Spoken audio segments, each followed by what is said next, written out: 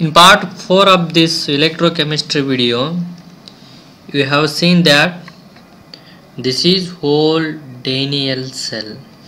See, in this, only this part is called half cell, that is anode, and this part is also half cell, that is cathode. This anode is also called oxidation half cell, and this cathode is also called reduction half cell. Let's see, this is what this half cell. This is whole cell. Half of this is half cell and this half cell. See, half cell is a structure in which metal electrode is dipped in its own electrolytic solution. What half cell is it? This half cell is a C. I will take this separately. See, I am taking this half cell only separately. See, half cell is a structure in which metal electrode. See, in this we have taken a beaker and we have taken ZnSO4 solution. In that we are dipping Zn rod.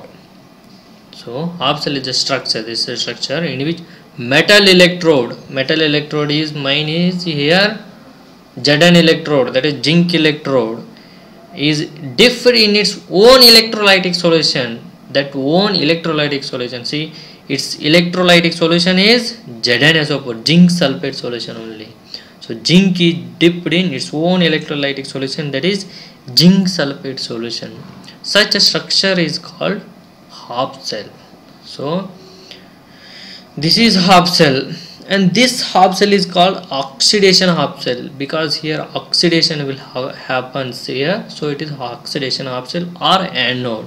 See, one more, this half cell, this is also half cell. This is a reduction half cell. This is also called as cathode.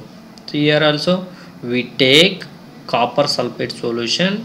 In that we are dipping copper rod. So metal electrode in its own electrolytic solution. Here copper rod in its own electrolytic solution, that is CuSO4 solution. This is about half cell. In the next video I will explain this more clearly about this oxidation half cell, why it will attain negative charge, and what is its electrode potential, what is the definition of this electrode potential, and what are these charges. Everything will be explained in next video.